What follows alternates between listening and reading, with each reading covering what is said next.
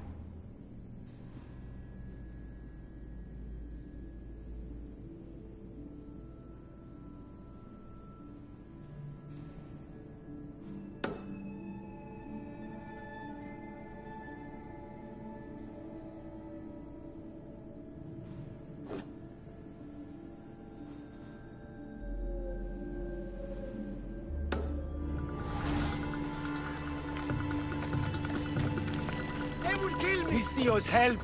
The cult is after the boy. I have to save him. The boy? Ardos? Yes. How do you know? I'm a friend. Hurry up, let's get you out of here.